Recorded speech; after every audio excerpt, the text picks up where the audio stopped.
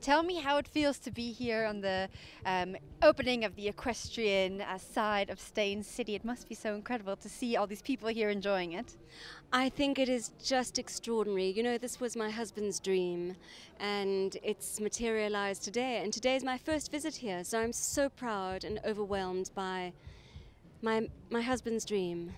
Your first visit. My first visit. I've been a bit busy with blankets, making blankets for 67 blankets for Nelson Mandela Day. Now, 67 blankets has had huge success. I understand you broke a record. Yes, we did. We smashed the Guinness Book of Records at the Union Buildings on April 21, marking 21 years of our democracy. And I'm wondering where your blanket is. We're going to talk. We're going to talk after this. Pledge, darling, pledge. I pledge. I pledge. Now, tell me about 67 blankets. Why did you decide to do it? How did it come about? It was a challenge by Zelda Lachransi, Mandela's assistant, for me to make 67 blankets by Mandela Day last year. And I don't have 67 friends, so I put it on Facebook. And it's become a global movement.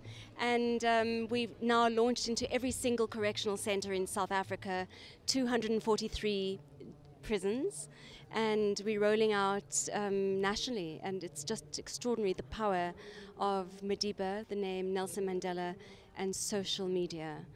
It's crazy, hey? Now, tell us about how it works for our audience who doesn't really know how 67 blankets work. They know that you've broken a record, they know you've done incredible things, but how does it work? Join Facebook, 67 Blankets for Nelson Mandela Day, South Africa, if you're here, and start knitting. It is the knitting revolution for Nelson Mandela.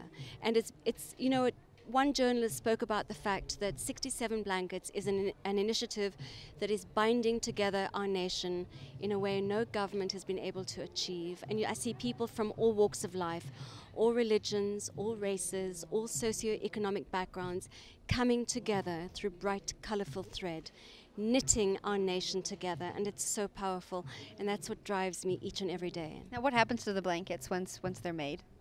We distribute them around the country to old-aged homes, orphanages, shacks in Diepsloot. I mean, the most poverty-stricken areas I've ever come across in my life.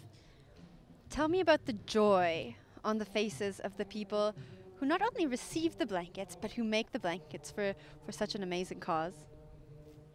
It's quite extraordinary. The love that has been spread with 67 blankets, the people who receive the blankets who've never had a blanket. You take a blanket so for granted, you've got a blanket, right? There are people out there that don't have blankets.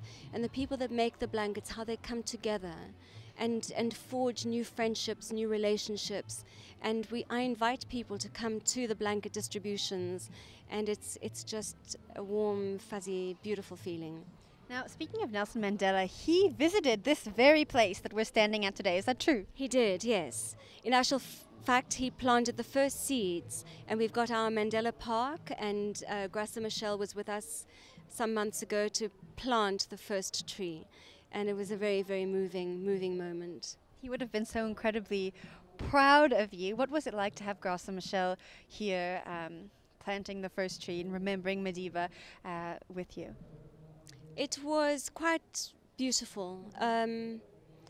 She spoke about the fact that statues are being built, and that's wonderful.